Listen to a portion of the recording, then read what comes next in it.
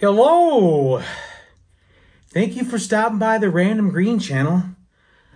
Another day at work. It just doesn't seem like I can give like I used to, like where I was able to move fast. Anytime I do rework, it just seems like I have to do the work over again or fix up on a job. It just seems to take a long time. But anyway, that's just the way it is, I guess.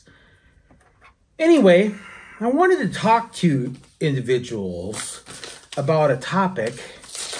Well, a couple topics, actually, since my name is Random Green. I wanted to tell you guys that, did you know that you can't stop a supernova with your bare hands? You're limited in what you can do as a human. So, if you're ever going through where you get impatient and you say, want this world to end, and you're in fear of it, you have to ask yourself, am I looking at the proper angle? Am I really examining it in the way, maybe it shouldn't be this way exactly? See, again, you can't stop a supernova with your bare hands. You're only human. We're only flesh and blood. So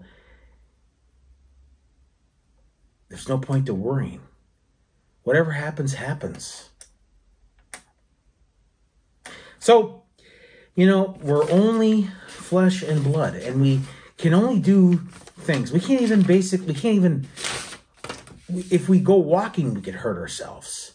So imagine how much, you know, there's some individuals out there that just have that, you know, they have that mentality of that ransom sacrifice, or when Christ came and laid his life for us, you have to do something else other than just accept that ransom. You have to add on to it. Persuado salvation. You know, again, you're only a human. You're only flesh and blood, and you know, whatever happens, happens. You know, there's no point to worrying or be afraid. You can't stop a supernova with the bare hands. I could, of course, because, you know, I'm random enough to get around it. And, you know, it's like I could dodge all the flares and stuff and all the, you know, the explosion and stuff, and just kind of wiggle my way through. And you know, they'll see this Pro Bass Shop hat on. They're like, whoa, the supernova will say, well, in that case, fishing is pretty good.